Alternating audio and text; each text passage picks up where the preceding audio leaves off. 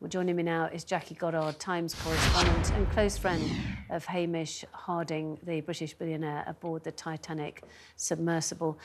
Good evening to you. Hamish, no stranger to adventure, though. He dove to the Challenger Deep in 2021, travelled to space aboard Blue Origin last year. A thrill seeker is what I've been reading. Yes, indeed. And to clarify, I wouldn't say I'm a close friend. We're long acquaintances over a few years of me reporting on him, and friendly. And he is the nicest of people. Yes, he is an adventurer. He is a world traveller. He's somebody who, yes, he has the money to enjoy exploring his planet and taking these extreme adventure trips.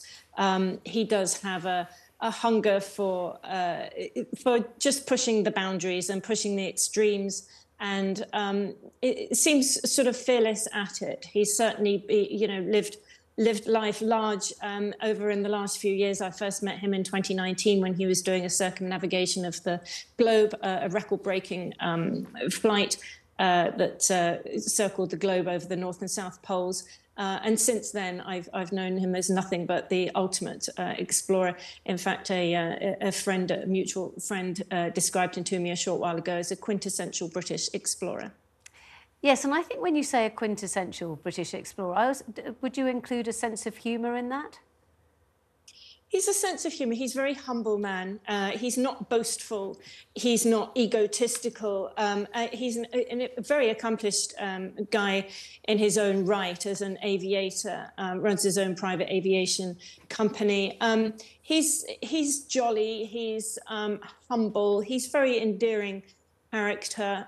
He's not one of these thrusty types. And certainly on these missions, I know when he went down to Challenger Deep, which is the deepest point in the world's oceans, in the Mariana Trench in the Pacific last year with another mutual acquaintance, Victor Vescovo, a very accomplished submariner.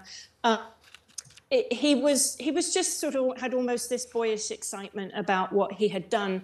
And then when he went to space, he was just so proud of that record that he had set of going to the bottom of the world, under the sea, and having gone to the top of the world or beyond.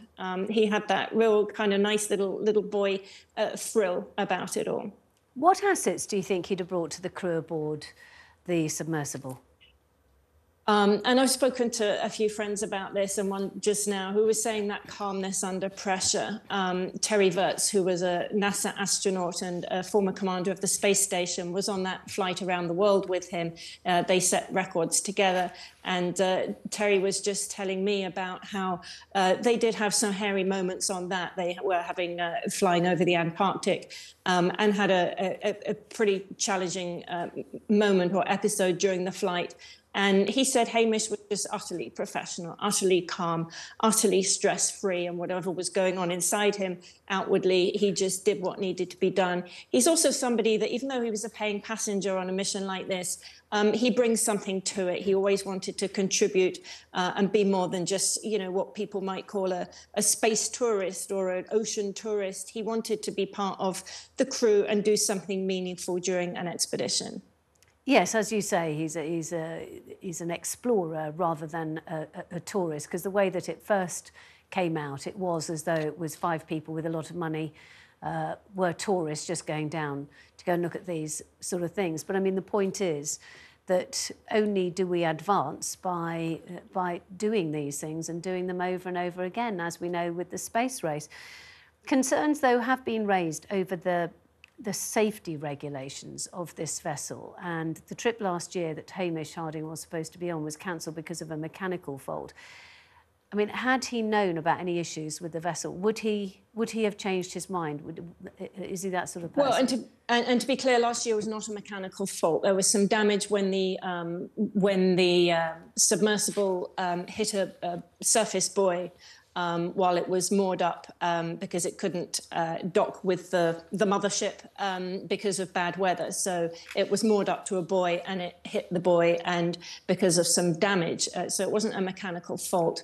But yes, there are some inklings of concern being raised now as to whether shortcuts were taken in the operation of this sub, whether the folks operating it had fully completed all protocols and had protocols and procedures and operational backup that they should have. That's a question I think we're going to see explored quite strongly in the coming days. One can bet that there's going to be investigations galore into this, and you know, day two of a story unfolding like this is when you start getting, you know, whistleblowers and doubters and the people who can maybe bring some more of that insight into whether or not there were things that could have been avoided here. Certainly one of them being the time that it took to inform the Coast Guard, which of course has been the authority that's been able to bring in a lot more powers that be, a lot of naval and Coast Guard assets and some of the best minds on the planet in terms of ocean underwater exploration. It took about 8 hours to report. It should have been about 2. Jacqui, thank you very much. That's Jacqui Goddard.